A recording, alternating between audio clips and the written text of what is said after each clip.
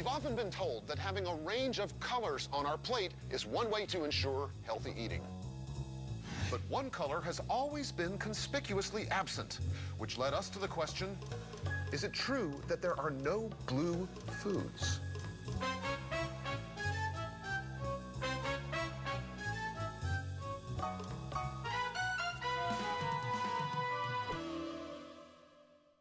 Megan Miller from Popular Science Magazine is here to help us find out.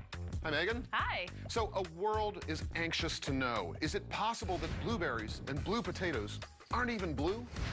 A lot of experts think they lean more toward purple. Really? Well, here we have a collection of foods that many people consider to be blue or that have the word blue in their names. How do we know what color something is anyway? We use this gadget, which is called a spectrophotometer. White light is comprised of all the colors in the spectrum. And when that light hits an object, whatever color bounces back is the color we perceive the object to be. Okay.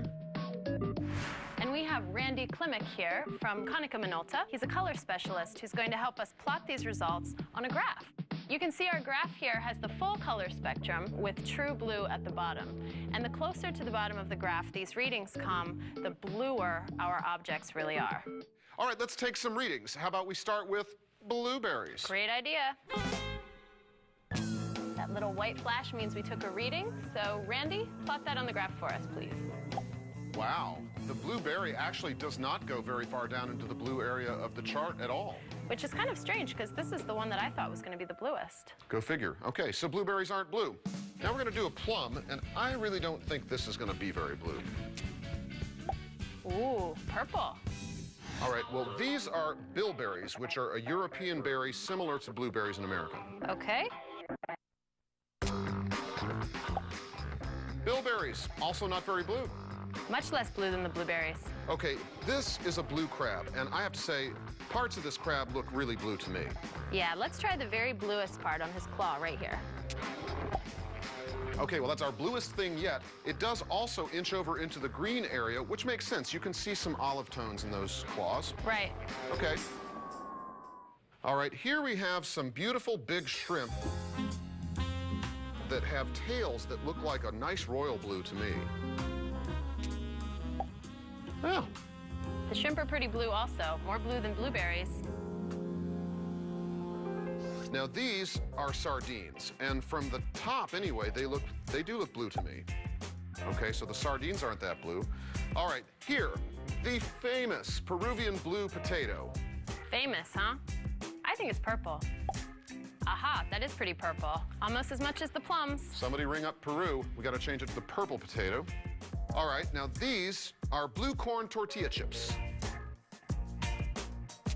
The tortilla chips are not very blue.